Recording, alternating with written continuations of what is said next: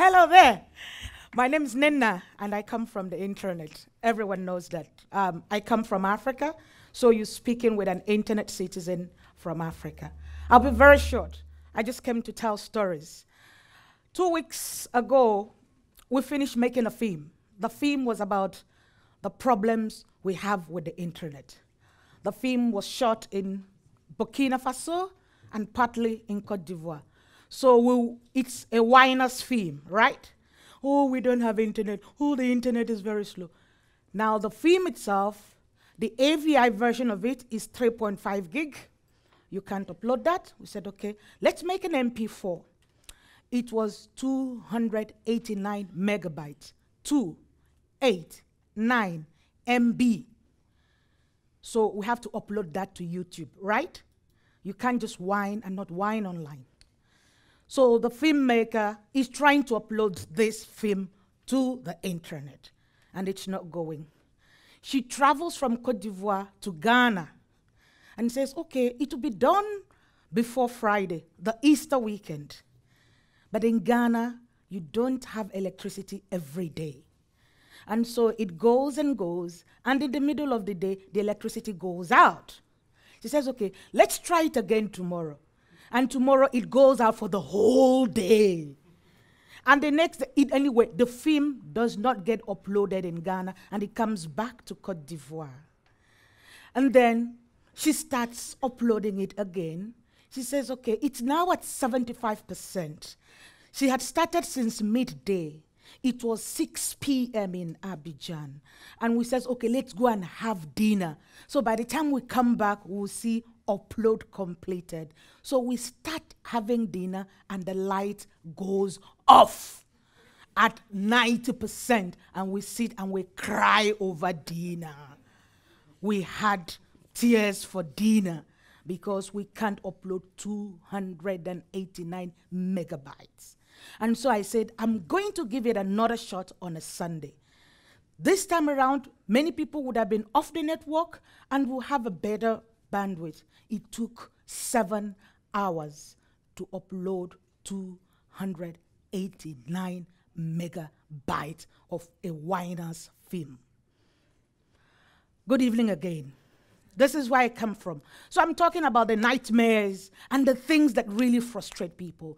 And you see it online every day. They say the internet is slow in Africa. You can't get things done. You can't do this and you can. And that is really true. That is the story we live with every day. So when you are sitting at The Hague and you putting stuff for me on Dropbox and you're telling me to upload and download, you are insulting me.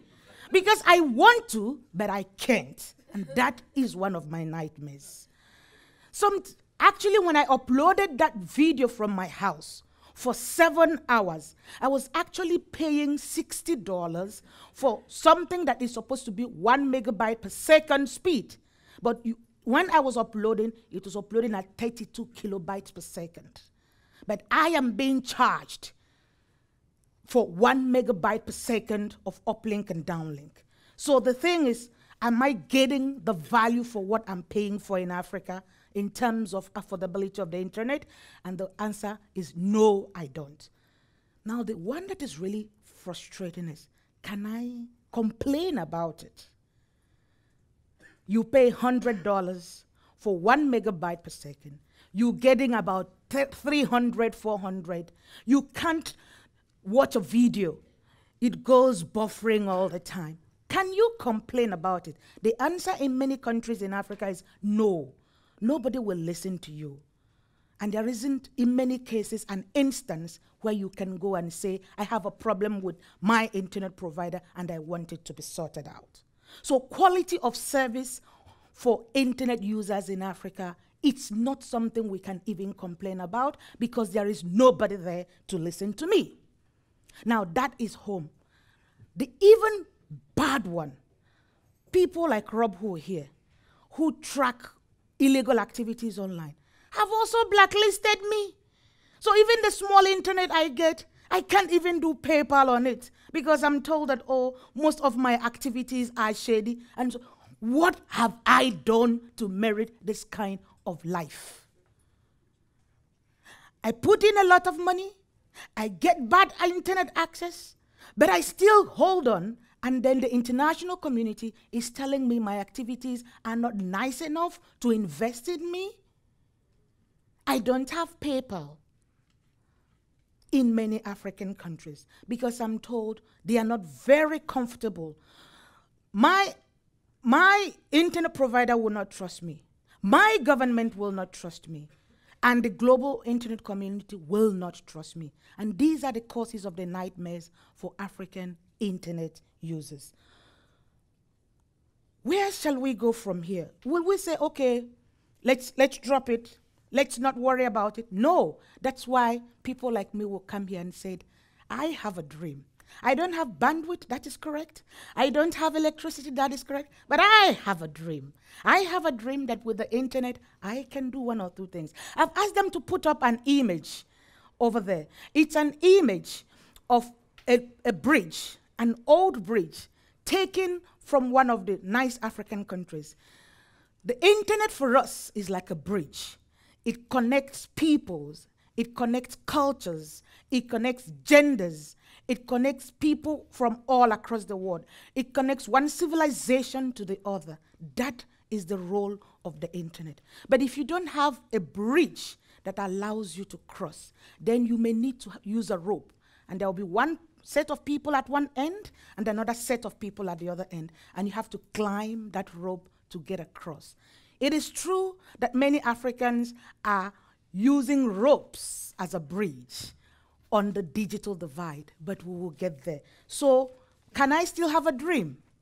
Do you think I can share a dream? Is it possible to dream along with me? Okay, here is my dream. Not just for 2025, as Vincent is asking for. I want my dreams to come along today. I want to have a broadband-filled Africa, a place where you can click and it can go. You know, when I take a picture here at The Hague, by the time I step out of the window, the picture has been shared with my other devices. That is so cool, and that is a dream I have for Africa. This morning I asked people that question, what is your dream? And someone said, mine is very easy, 5 megabytes per second. People already have it. People had that for dinner yesterday. But in Africa, that is someone's dream. Can that dream come true? Yes, it can. What are we dreaming of? We're dreaming of internet that we can afford. In some places in Africa, to get a 512K per second, you actually need to pay up to 5 months the average salary. So people can't do it. What are we dreaming of? We're dreaming of internet that allows us to connect to the world. We're dreaming of internet that allows us to do business like every other person. We're dreaming of an internet capacity that would allow us to go to school to do online training. We're dreaming of an internet that allows us to build bridges across cultures, across people. So if you get away from here, you want to dream along with me. One of the things we do at the Web Foundation is called the Alliance for Affordable Internet. We're bringing in partners, we're bringing in governments, we're bringing in industry to bring down the causes of these nightmares so that dreams and dreams and dreams can come through. Thank you.